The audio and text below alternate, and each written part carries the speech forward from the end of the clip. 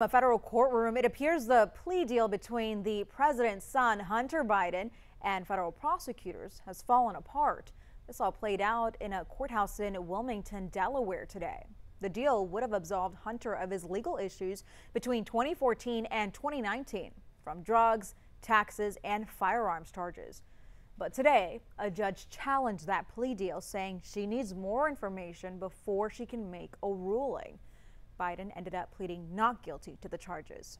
This deal has caused some controversy, with some who claim it's a sweetheart deal. The Biden administration has maintained that they've stayed out of the investigation.